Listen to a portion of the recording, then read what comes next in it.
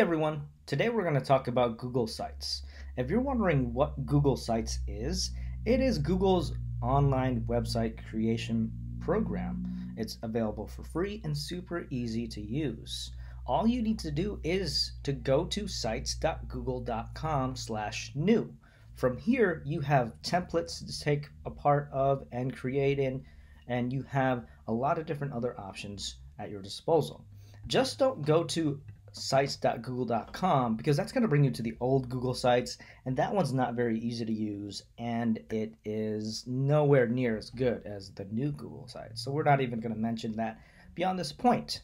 With Google Sites, you can make your own class site where you can have a schedule, a newsletter, any learning materials that you want parents to see, that you want students to have access to.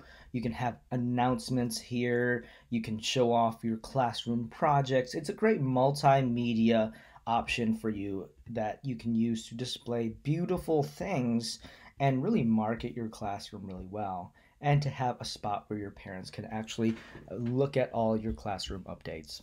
From the student side of things, your students can use it and they can create a student portfolio, and that will display a lot about them and also allow them to show off their different projects that they've done in your class.